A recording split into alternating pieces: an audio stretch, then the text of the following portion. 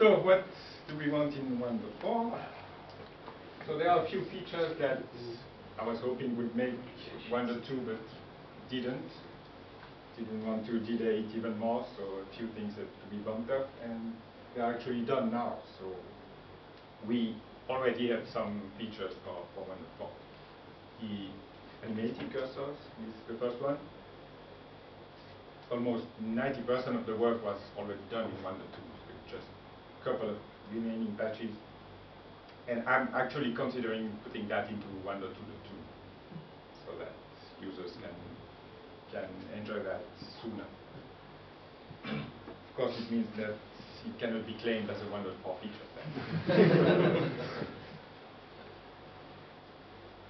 So we now have a 64-bit Gecko package, thanks to Jacek. He's not here. Oh.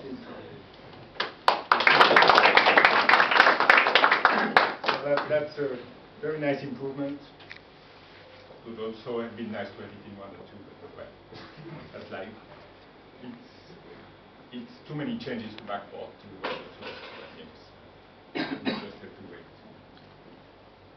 We have the native cursors, which is really more of a cosmetic detail, but it kind of rounds up the feature set of the new icons and new cursors and everything. So I expect that this area is now pretty much mature and is not going to change more.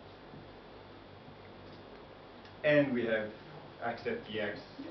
Yay for Mike. Mike's not here. He's not here. So we can play Warcraft again. Yeah. And Mike has been struggling with that for a long time, so it's great that he was persistent enough.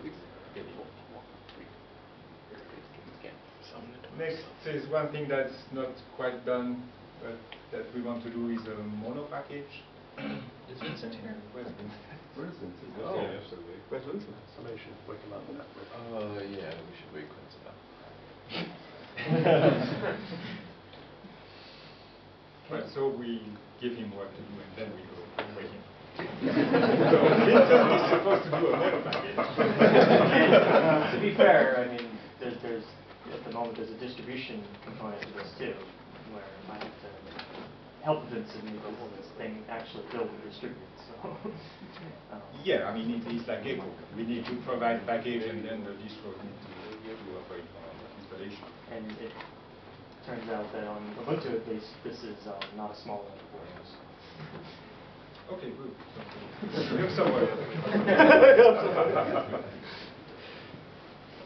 And one thing I want in 1.4 is to be able to do a successful 64-bit make test, which is actually fairly close. I have 3 failures on my box, 2 of which are Martin's fault. That should be fairly easy to fix. And the last one is the Ole type-lead marshaller. It's going to be a pain to fix. But I really want that for 1.4 so that I can run the 64-bit test suite for every commit and keep it working. So that's a number of small features, and then I would like to have some big features too. So Imagine?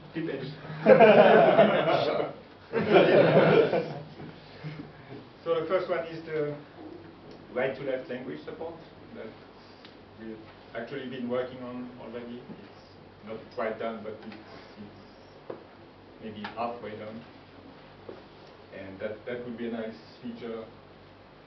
I mean, most users don't care, but for users who need it, it's very useful to have your language the right way around. I'm not sure you know what needs to be done when you say half done, but we can discuss it in private. I think I do, but yeah, we can discuss it. I know you don't want it to. It's actually more done than what you want, because you don't want the windows to be mirrored. No, that's the least of the problem. We have a huge amount of work on edit controls and rich text and. Yeah, I know.